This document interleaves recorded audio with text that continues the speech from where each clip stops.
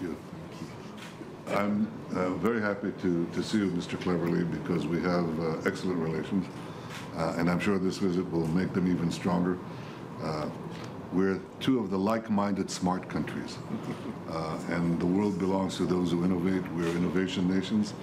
We're democracies, strong, vibrant, and cooperative. And in that spirit, I welcome you here. Mr. Prime Minister, thank you very much for hosting me here. And it's my second visit to Israel. The gap between my first and second visits, I have to confess, has been longer than I would like. And I've been making this promise to your excellent ambassador to the Court of St. James that I will be coming back. It's taken longer than I wished, but I'm here now. And as you say, there are some fantastic opportunities for us to work together. I've been looking at innovators, working with a range of technologies.